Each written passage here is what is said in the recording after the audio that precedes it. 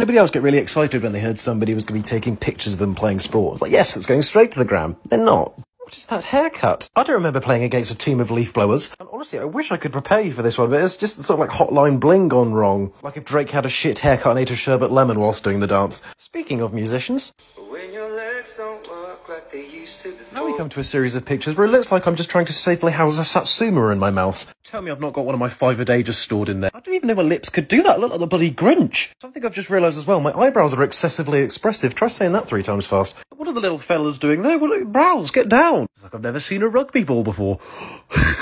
I'm glad my arse is out of shot for this one because I presume just by the look on my face that I'm taking a shit. This is just bad because my hair's the same consistency as the AstroTurf. Why does it look like my hairline's receding so much? Like, that's actually, no, that's not even funny anymore. It's something I will not stand for. Hey, get your hand off my tit. Nobody gave you permission to grope breast. I'm also at it. You, sir, remove your gaze from my cheeks. Why is there so much short in my crack?